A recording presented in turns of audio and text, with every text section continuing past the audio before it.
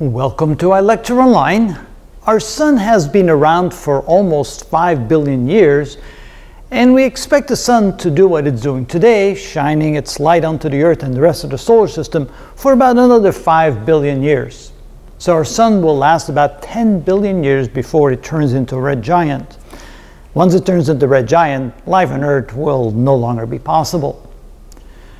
But during all these years, the sun is actually losing mass. And the sun loses mass in two different ways. The first way, it loses mass in its core due to nuclear fusion. The second way, it loses mass due to the solar wind. So what is that? Well, nuclear fusion occurs when in the core of the sun, under enormous temperature and pressure, hydrogen is being turned into helium. That's called nuclear fusion. You take a smaller atom and squeeze it together very violently at very high temperatures and speeds into a heavier element. By doing so, a small amount of mass is lost. About 0.3% of the mass that hydrogen had, the four hydrogen had, is lost when helium is generated in that nuclear fusion process. And the equation E equals mc squared then relates the amount of energy generated to the amount of mass that had to be converted into that energy, because essentially that's what nuclear fusion does. It takes mass and converts it into energy. When we solve that for mass, we then see that with the energy generated divided by the speed of light squared tells you how much mass is lost. The sun produces about 3.8 times 10 to the 26 watts. That's that many joules per second. That's an enormous amount of energy every second. And if we divide it by the speed of light squared, we end up with 4.2 billion kilograms. Every single second, the sun converts 4.2 billion kilograms from matter into energy. And that's where all that energy comes from that we get from the sun every single second. That's about 9.3 billion pounds worth of material.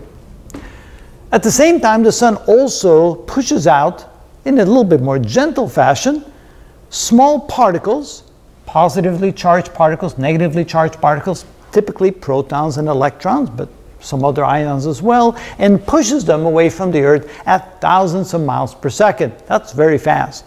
And the gravitational pull of the sun is not sufficient to stop them and bring them back. They just stream into the solar system and collide with all the various planets, including the Earth. And if it wasn't for the magnetic field of the Earth, we would be in a lot of trouble, because those particles would be slamming into the surface, potentially destroying all life on Earth.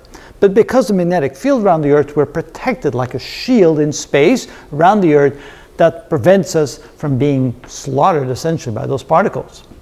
But how many particles are being sent out every second? Almost the same amount of mass that was converted to energy in the nuclear fusion process, about 3.8 billion kilograms every second. That's about 8.4 billion pounds.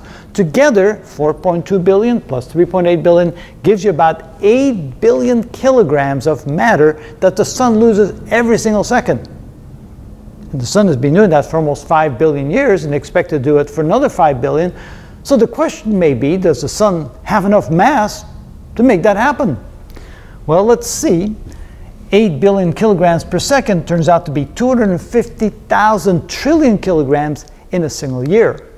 And if you then multiply that times 5 billion years, or actually 10 billion years, because we want the sun to last for 10 billion years, that's 2.5 times 10 to the 27 kilograms in the time span of 10 billion years. That's a whole lot more than the mass of the Earth.